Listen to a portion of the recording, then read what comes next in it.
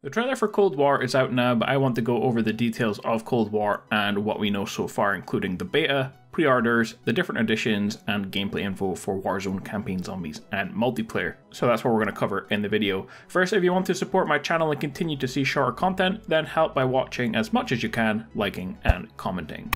So there are three distinct editions of Cold War, each offering different things. The Standard Edition, which will cost you $60, the Cross-Gen Bundle, which is $70, and the Ultimate Edition, which will be $90. All digital editions include the Confrontation Weapons Pack, which I will go over later.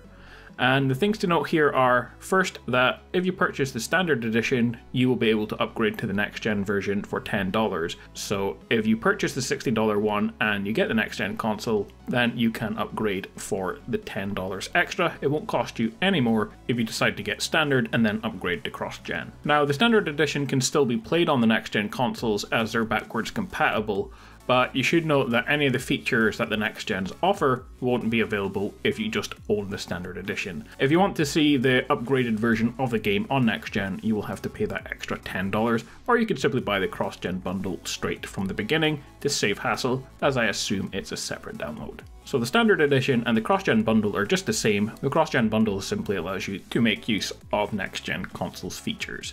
For the Ultimate Edition, this includes a dual entitlement for Black Ops Cold War, the Land, Sea and Air Pack, which I will go over in a minute, and a Battle Pass bundle including 20 tier skips. You will also receive 10 tier skips for Modern Warfare right now if you pre-order this edition. PC players can purchase the Digital Standard Edition, which is $60, or the Ultimate one for $90, and it's available through battle.net. All editions for the PC include the Confrontation Weapons Pack and Open Beta Early Access. The Ultimate Edition for PC will also contain the Battle Pass bundle, which I mentioned previously.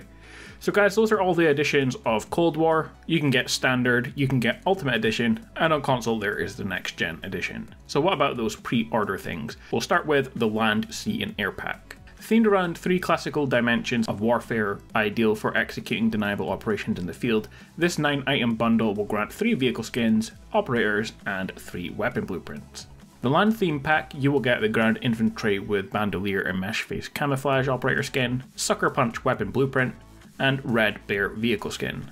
For the Sea Theme, you will get the Special Operations wetsuit, the Black Tide Assault Rifle for the weapon blueprint, and Leviathan skin for the vehicle.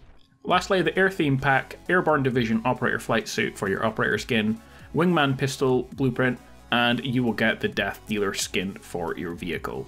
Next, all pre-orders will come with the Confrontation Pack. The pack includes Sergeant Frank Woods as a playable operator, an Assault Rifle weapon blueprint, quip, and finishing move.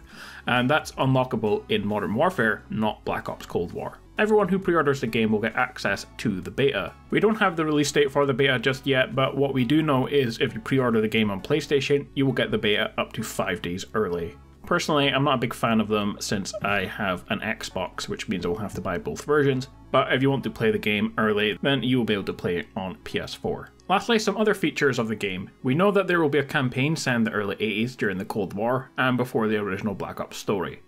We will have zombies, although nothing has been shown yet, and I expect to have the trailer for that after the multiplayer trailer.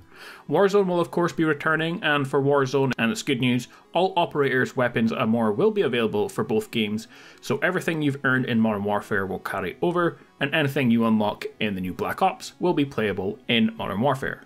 Multiplayer will also be coming as well, and we have seen a small teaser of what to expect, and the full reveal is coming on September 13th, and according to the trailer, the images you see here are shown from the PlayStation 5. Last up, we have crossplay and cross-gen support will be featuring again, and hopefully there will be an option to turn this off on Xbox this time, since PC has a lot of cheating problems. There will be tons of free post-launch content, including multiplayer maps and modes, and the Battle Pass will be returning. Guys, that's everything you need to know about Black Ops Cold War and the beta, pre-orders, and more. I will be back as soon as there's any more info to share or any game updates, so to stay up to date, subscribe, and I will catch you guys next time.